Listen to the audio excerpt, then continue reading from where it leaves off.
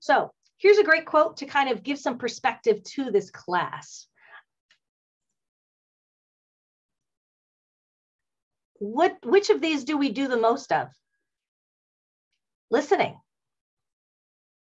And yet, what's the thing that we tend to study more in classes? Writing, which is the thing we do least. It's kind of messed up, right? You think we talk more about how to be a good listener. You think we talk more about how to communicate better with other people. Well, that's what this class is about. This is one of those rare moments where we're actually focusing on the thing you do the most of. It's amazing to me and surprising how little we talk about these things in classes. So just something to think about. There is a survey that goes out every year to employers' organization, asking them, with students who recently graduated from college, what are the skills you are looking for? And this is the survey. They ask them about these skills and they say, which are the skills that you think are the most important? And the survey comes back, and I want you to anticipate what you think the survey says. You are going to come back and tell me what you think the ranking should be, okay? For these surveys, employers ranked the following skills in the following way. Now, what I want you to notice is what's first and what's last. First is oral communication skills. Guess what? This class teaches oral communication skills. What's interesting and fascinating to me is that people often underestimate the importance of oral communication skills when looking for jobs. Most people will identify leadership skills as important. What's interesting here is that's not actually at the top of the list, is it? Neither is proficiency in field of study. So what people often respond, and I think we've seen that here, is they think, well, they're going to want me to know my field and they're going to want me to be a leader. No, they're not, because they recognize that, number one, how could you be a leader in the field when you're just graduating from college? You're not going to be a leader in the field. They're not going to be looking for that from you. That's something you cultivate over time. The reason they're also not that interested in proficiency in the field is because they know you don't know the field that well. Again, you don't have a ton of experience. That's not what they're looking for. They can teach the skills in the job. They can teach you how to operate the machinery or how to, operate the phone lines or to fill out the paperwork. They don't have the time to teach you how to communicate, either interpersonally or working as a team. So what are the top 3 skills that you notice? Oral communication, interpersonal communication, and teamwork. Guess what? Those are the focus of this class. So what's fascinating to me often is that people come to this class going, why do I have to take this class? This is just a soft skills class. I communicate all the time. Underestimating the value that this class and the skills that we teach in this class can provide to you in your future career, no matter what it is, no matter what your career is. This is valuable stuff.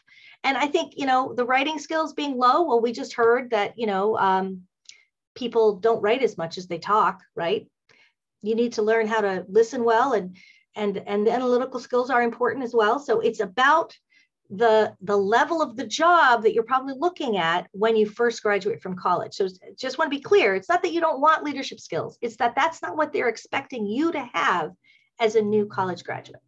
So, this is a very, I think, helpful check-in and reminder about why this class is often required for certain career fields. These are all the words that would be used to define communication. And if we put them together, it would be the process of using verbal and nonverbal messages to generate meaning within and across various contexts, cultures, and channels. We will unpack that a little bit more next class.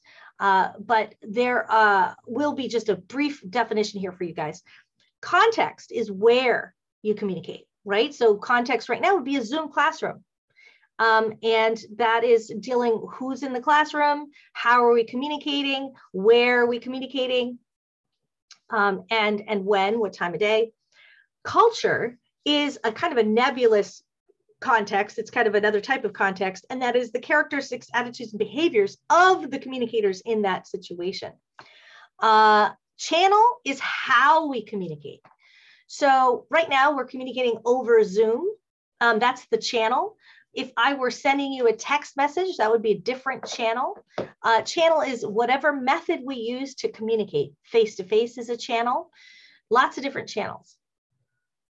There are different types of communication too, and different levels. Interpersonal communication is when we have just two people communicate, and usually it's about maintaining a goal or a relationship. Interpersonal has an entire field of research, and there's actually a class here at the college about interpersonal communication. We cover some aspects of interpersonal communication in this class, but there's a much more in-depth 200 level class if this is something you want to delve into a little more deeply after you're done taking this class. Group communication is 3 or more people. The dynamics of communication change dramatically when you add more people. So interpersonal is just 2, group is 3 or more. Presentational communication or public speaking is when you have one-to-many, right? So one speaker speaking to many people.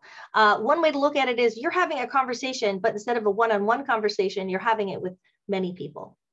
So media richness theory is an important theory I just want you to think about, and that says the different types of channels that we communicate, the way we communicate, when you text or email, that's not as rich as face-to-face.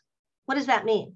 Well, it means that in a face-to-face, we can see and respond to others immediately. When you text, you kind of have to wait, right? You got to wait for someone to respond, and maybe they don't really understand what you're saying because they're missing a lot of information. It's not as deep or rich of a channel because you can't see them. There's a lot of nonverbals that get lost. Like maybe you can't notice if they look worried, their eyes, you can see their eye, but you can't like tell that they've stiffened up a bit. Maybe you can't tell because you're not as close to them. Using nonverbal communication and our own natural speaking style are part of this, but it's also true that we use nonverbal communication to clarify and reinforce messages, right? If you see somebody say to you, hey, you say, hey, how's it going? And they're like, fine. Do they seem fine? Maybe not, right? Whereas if you ask, how's it going? And they're like, oh my gosh, it's terrible. It seemed terrible. No. So we check in, we use nonverbals to monitor and moderate and influence the message, right? So a nonverbal can contradict or complement our message. And that is what we take away. And people will go into much more depth about nonverbal communication in the coming weeks and talk about that. All right, I'm going to go back to the PowerPoint show here. There's a lot of communication models out there to explain the basic components of communication, and they show how they relate to each other. And the linear model is basic model that came out in the 1950s, which was like, we have a message, we are the source, we communicate it through a channel, and the receiver receives it. That's pretty simplistic.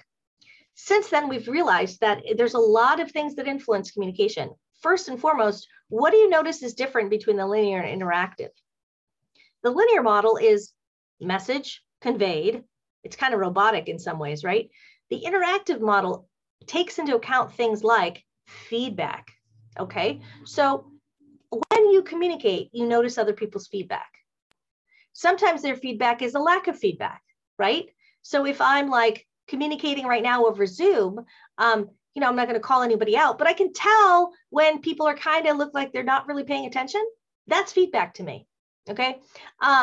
When you are communicating with someone and they're like checking their phone while you talk, it's really hard to communicate with them, isn't it?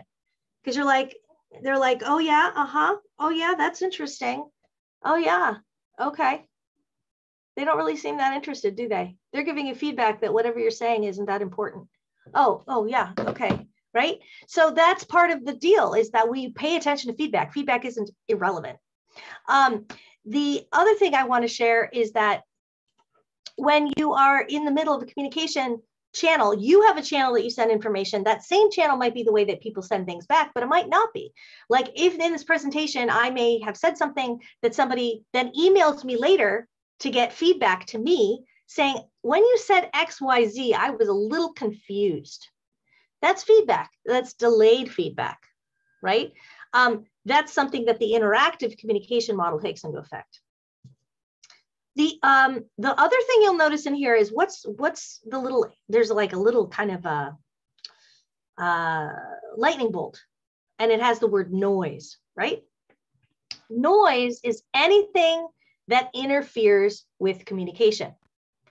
anything that interferes. It's not just noise, like, something you hear. Noise can be something you hear, like if there's a really loud jackhammer and you can't really hear what people are saying, that's noise that's interfering with the communication. But there's other types of noise. And next class, I'm going to go into depth a little bit more about the different types of noise, because there's a lot of things that can interfere with communication.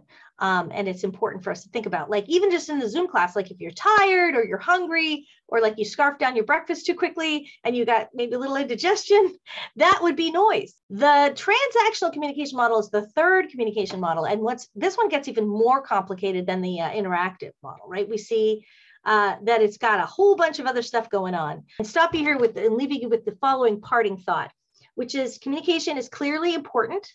It's important for you in your personal life. It's important for you in your professional life. And why not study it? Because there's absolutely no reason that we can't learn better what we think we know already, right? And just even perfecting the skills that we have in terms of listening and group work and public speaking are all part of what we're going to embark in this semester. So thank you and welcome aboard.